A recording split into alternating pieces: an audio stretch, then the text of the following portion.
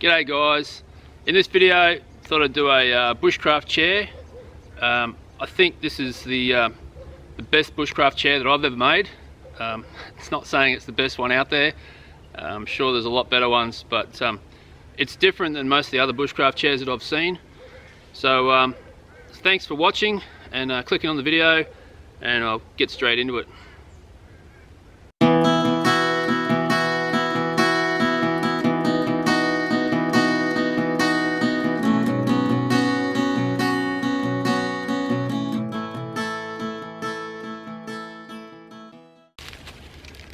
Alright guys, so the first thing I'm going to need, it's going to have 3 legs on it, this chair.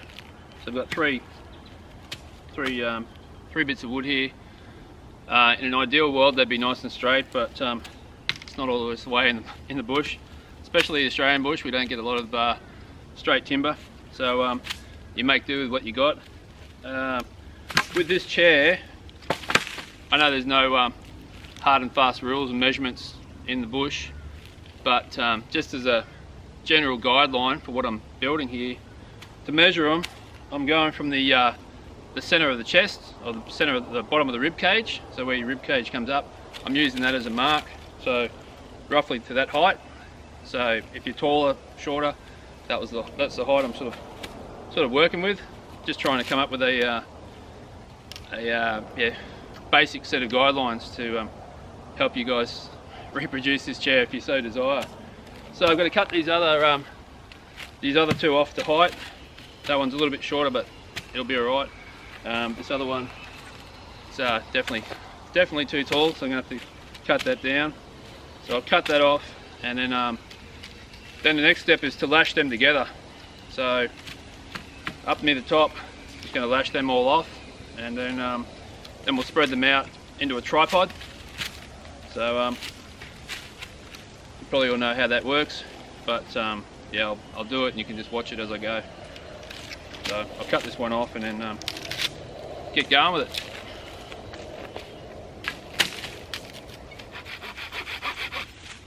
Just rotating it as I go.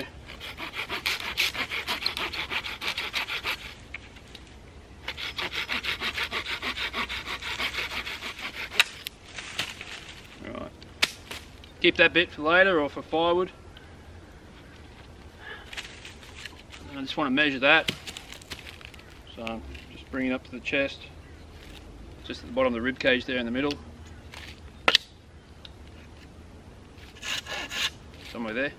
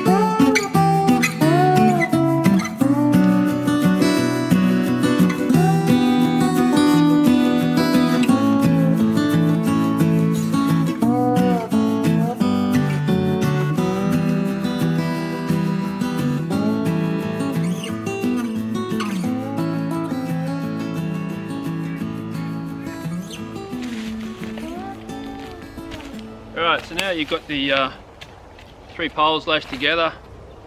You just spread them apart as you would with a traditional tripod. However way you can manage to get them to go. Alright.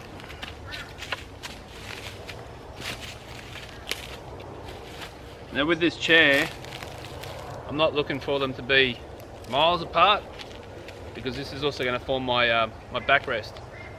And it's not only that, it's also the support on your back, but the angle that you're going to be sitting. And if you get too far back, if you're reclining too far back in the seat, you'll end up with a sore neck because you're constantly having to hold your head up. So if you get more vertical, you keep your back more straight and you won't get a pain in your neck when you're sitting in the chair for a long time. And it's a smaller footprint too. I'm going to have this down the shelter when I'm done with it. Just a bit of a furniture down there for me to sit in.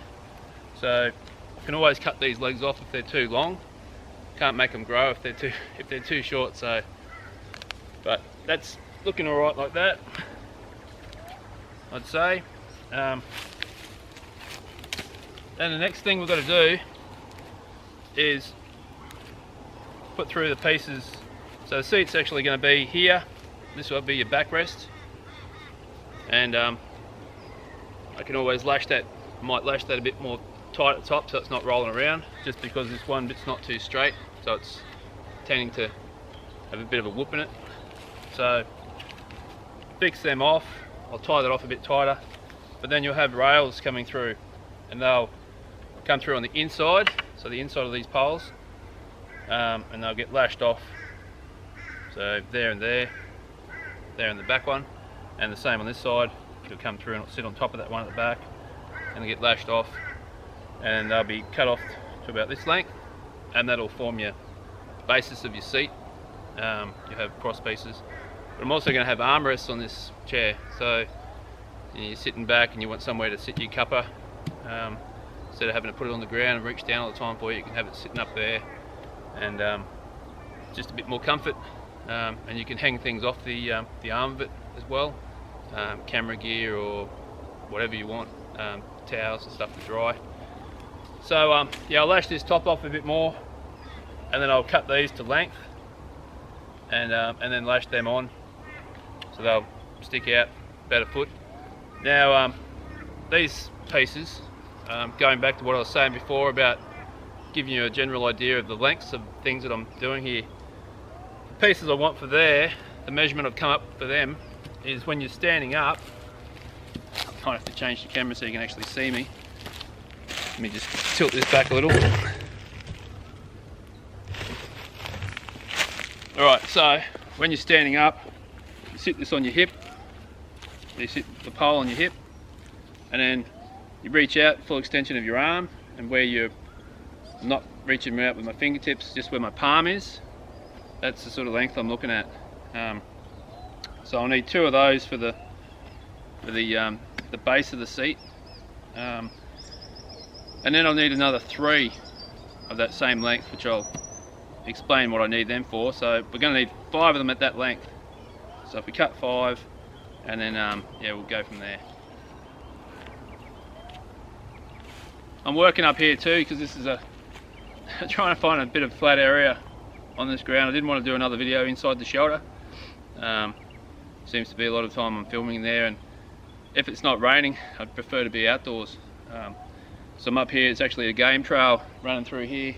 It's a bit of a flat area here. I don't know if the animals have been using it as a bit of a bedding area, but helps me out by having somewhere flat to work. So when I actually take this down the shoulder, it won't be on an angle because I built it on a hill. Alright, so got my 5 pieces cut, and again they are measured from the hip out to the end of the palm as far as I can reach out. So I've got 5 the same length, and then I've selected the thickest pieces I've got, which also happen to be the straightest pieces, which is good. So these will be the pieces that get lashed off on the inside of the tripod. So you'll be about that high, just over a foot off the ground. But because I want to have an armrest on this chair, I'm going to do that first before I lash these off, just so it's easier to work with. I've cut these other pieces. That's how straight things are around here. So, but it'll look cool when I finish the chair. So that's one thing. So on this this rail that's going to come out, and it'll be lashed off there, I'll have all these other pieces sitting on top of that. So there'll be another rail on that side, and that'll form the seat that I'll sit on there. So I'm going to have this vertical piece here for the armrest. So the armrest will be running through here. So I'm going to have this sat on the outside of this pole. So I have this pole lashed off on the inside of the tripod, and then I have these upright pieces lashed off on the outside of that piece. And I want to run it through underneath it a bit. And the reason for that is, if I had it just lashed off like that, when you there's nothing to stop it racking. So if you've got a piece on here, it's pivoting off this point. It's just going to swing backwards and forwards, and it's going to be real unstable, and just, yeah, I wouldn't be happy with it, put it that way. So by running these through below it, that then allows me, after I've got the seat put together, to stop this from moving. I'll lash off a piece along the underside and onto the other side of of the chair, and that'll prevent that from racking, hopefully. So yeah, so that's what I've got to do. And also with this, I've got to set it back from the end. It's not going to be right on the end, because I'm going to have rails running through, then this will be there, and then I'll have one more rail in front of it. Alright, so I need it to be set back enough that I've got enough space there to lash another rail in front of it.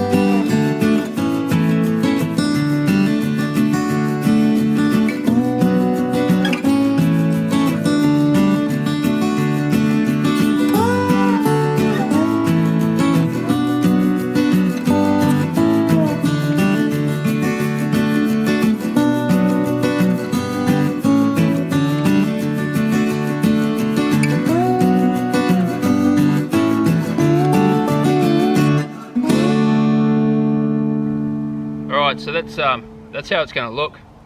Lash that side off, and this is the this other side piece, and you can see how I've just lashed that off onto there. That's the vertical piece you're going to have at the front, so it'll go in there, it'll sit on top of that rail at the back, and it'll get lashed off on the front there as well. And then you'll have your armrest will come through here and just get lashed off onto this pole, and then you're just going to have the pieces sitting along here, and then you'll have a long piece lashed off underneath here, which will stop this from wanting to twist. I don't know how much it'd twist anyway with it lashed off there and there, but there's always the chance that it could twist on this piece here. But by putting this other rail through underneath, prevents that happening. Also gives you a convenient little spot to hang things. So if you've got this by the fire, you could hang utensils on there, a towel, so you could drape a towel over there and let it dry by the fire while you're sitting in the chair. At the back of it as well, I'm leaving them long deliberately, and then it gives me the option, if I want, I can make a little shelf at the back there, lash on a couple of pieces there to have somewhere at the back there. Again, if I'm sitting by the fire, I might want to set a pot up off the ground. It might be raining, or you know, it might be ants on the ground, so you can set it up there while you're sitting in the chair. Or it may be you know, it might be raining outside, or it might have rained and the ground's wet. You might be able to sit your bag up the back there. Yeah, just a lot of different options. I've done the on that one, which I'll do here, I've cut that little groove, like a curve piece out of there, and that just holds it in place, stops it sliding up and down. When you've got the weight of you sitting on here, it's going to be a tendency for it to slide down, so by cutting out a little notch for it to sit into, it tries to prevent that happening.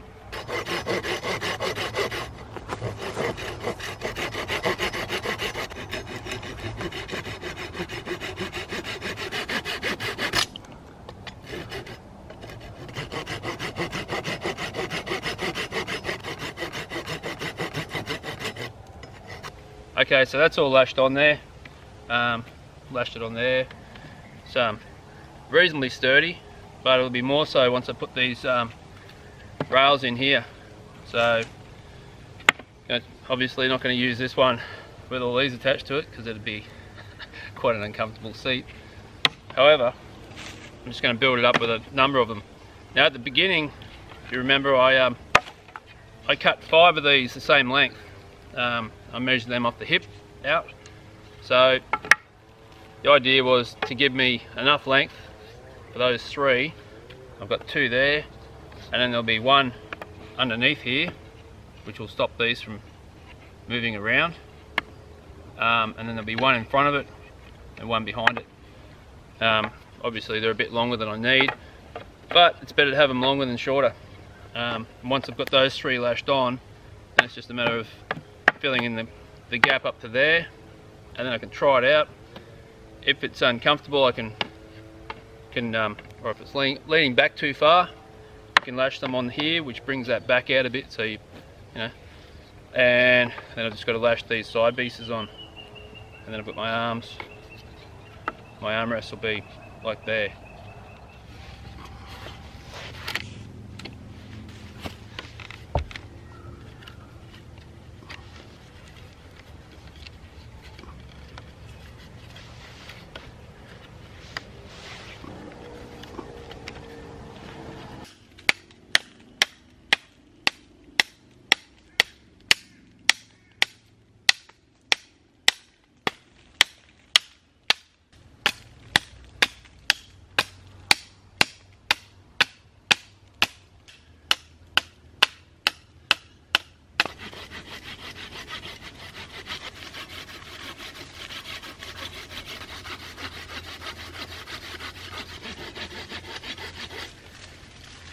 Woo! Australian hardwood, gotta love it.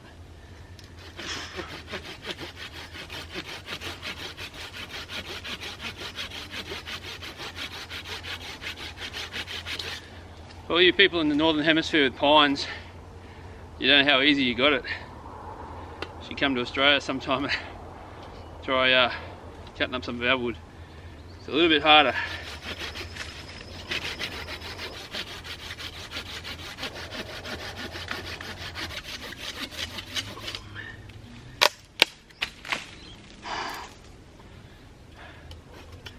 Oh my goodness, that was a workout.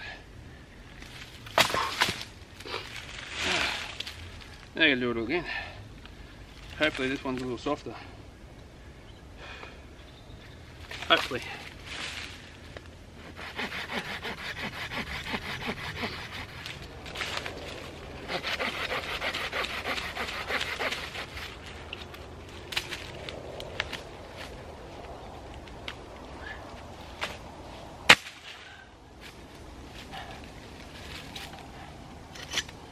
Alright,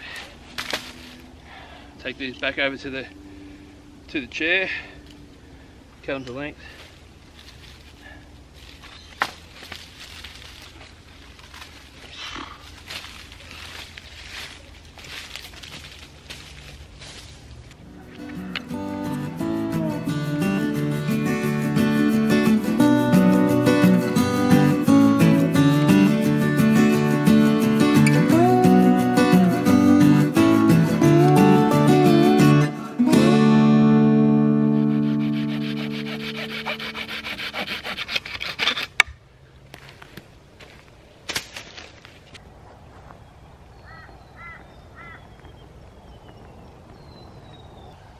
Right guys, well she's done. Took a bit longer than I thought it would. It's almost dark now, but I'm real happy with the way it turned out. Flattened the armrest off there so I can sit a cup on there or a plate. And yeah, as I said at the beginning, I wanted to do something different than what I've already seen and done. So and just show you something else. And yeah, hope you found it informative. And if you didn't, well, thanks for sticking in there and watching anyway. Till next time, thanks again for watching. I do really appreciate it. And if you haven't subscribed, please do so. Show your support for what I'm doing here. And yeah, I'm going to keep pumping the videos out for you, and keep trying to make interesting content, not just putting out a video for the sake of putting out a video, but I actually want to put out videos that you're going to sit back and enjoy watching. Yeah, until then, yeah, see you around.